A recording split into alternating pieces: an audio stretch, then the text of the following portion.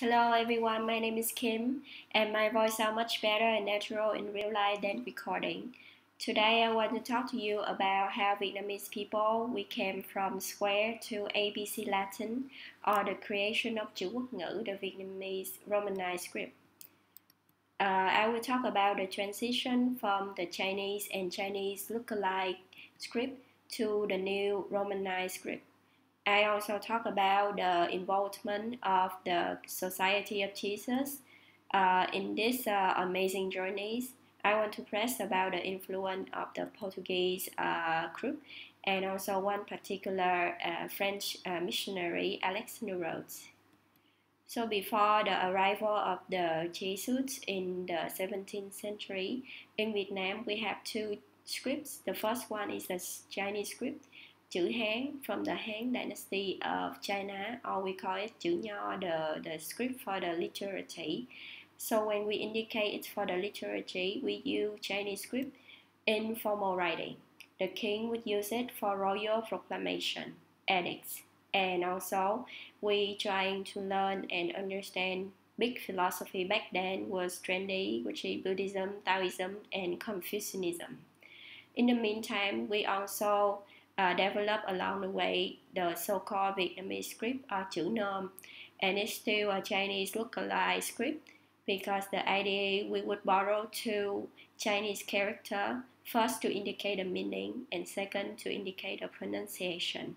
The idea is like Vietnamese language is not similar to Chinese. We have 6 tongues. Chinese people have 4 tongues. We need a new script to reserve our language. And however, we use this chữ nôm, the Vietnamese script, to write in a very informal and vernacular way. We would have informal vernacular poem, and we would have the Google Translate version of Chinese literature in Vietnamese script or Vietnamese language, which we trying to explain the philosophy of Buddhism, Taoism, Confucianism in a way that Vietnamese people would understand. Both of the literature we have to learn back then was in poem verses or in a very freestyle verses. And we never mix together the two literature. We never mix Chinese with Vietnamese. We never mix Chinese script with Vietnamese script. However, we have what would be called Sino-Vietnamese. So Sino-Vietnamese means we imported directly some Chinese words, some Chinese character into the vocabulary, the language of Vietnamese. But we would try to make it sound very, very Vietnamese. Maybe a Chinese, when they hear we pronounce a word, they would not understand. So that's what I call Sino-Vietnamese sounds or Sino-Vietnamese words. It's complicated the scenes, and back then it was a great and the biggest effort trying to master first Chinese language and then later the Nom script.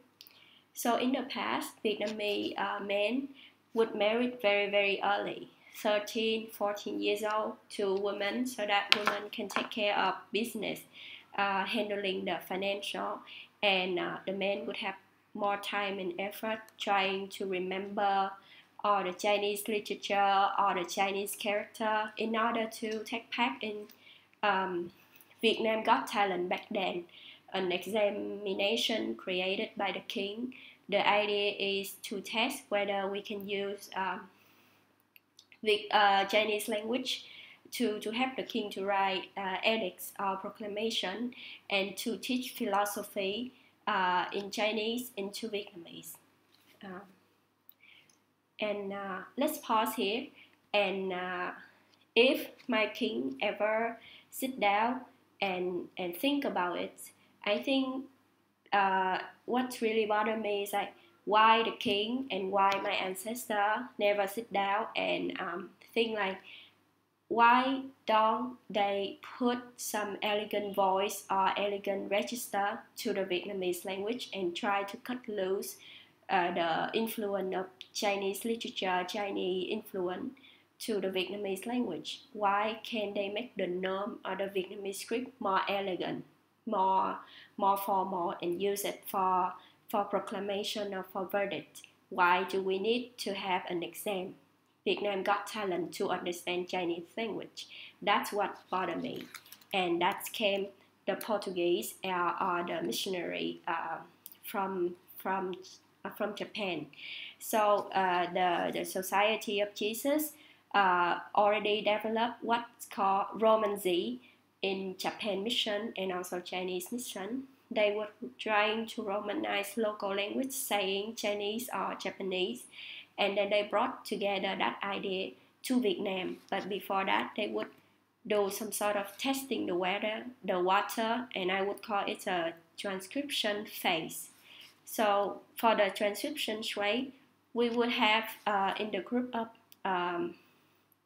Jesuits, Italian, Portuguese. Thus, we have the Italian transcription, and that is the first ever sentence the Society of Jesus used, trying to convince Vietnamese people to become Christian. But they ended up mistaken and go around to all the villages asking people, hey, do you want to reborn as a Portuguese?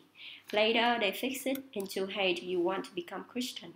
Please read my paper for more information about it. And then we have the Portuguese group who later the transcription became the Romanization or the new Romanized Vietnamese authority. And the French missionary Alexandre de Rhodes used this system of Romanized writing to do two things. But before we come to Alexandre de Rhodes, let's talk about the Portuguese.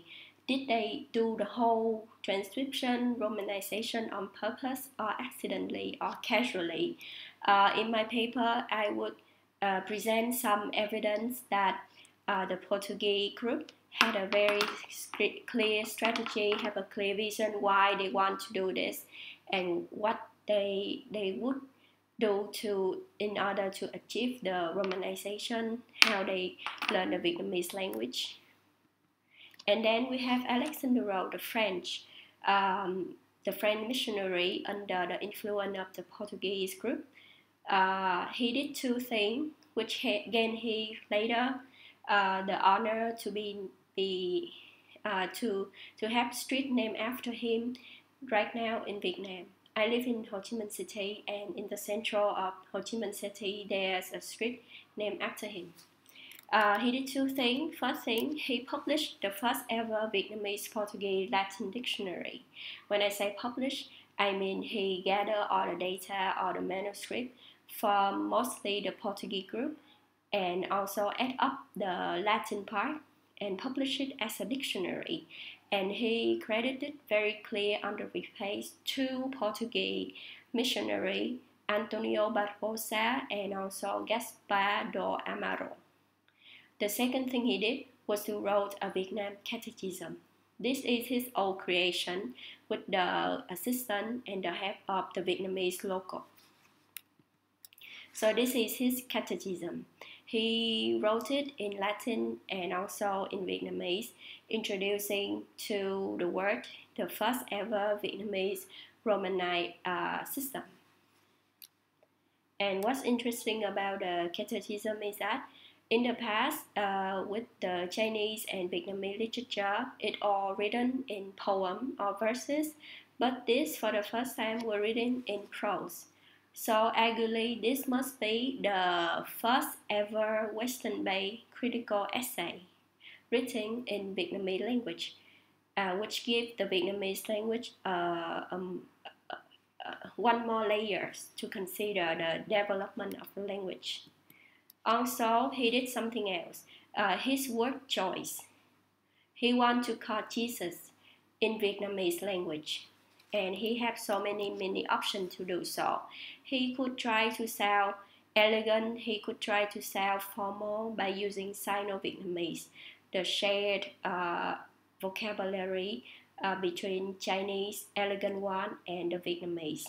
He could easily call Jesus the Lord of Sky and Earth or the Lord of Heaven as Chúa Thiên Địa or Chúa Thiên Đường.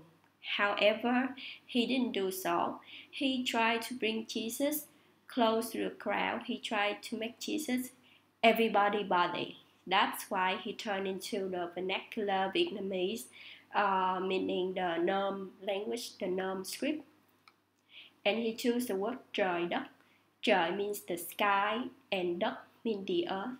And together he combined the Lord. He used very formal in Sino-Vietnamese and trời đất vernacular. And he called Jesus Chúa trời đất. So that's something very interesting in my finding, and I wrote more example about it in my paper. Conclusion. So when the Jesus came, they used a native language to transcribe the Vietnamese language. Thus, we have the Italian and Portuguese transcription of Vietnamese language. And then the Portuguese group managed to create the Romanized orthography system. Their strategy should be further questioned to understand, starting with Francisco de Pina, the first Portuguese with a Vietnamese tongue. He was very, very fluent in Vietnamese, and he was the one who taught Alexandre de Rhodes, Antonio Barbosa, and Amaro de Gaspar Vietnamese language. De Rhodes, on the other hand, used the Portuguese Romanized orthography to write a Vietnamese catechism. He did two things. He write in a westernized critical-based essay, and at the same time, because of his word choice, he joined together for the first time the formal and informal register of Sino-Vietnamese and Vietnamese language. Thank you very much for your listening.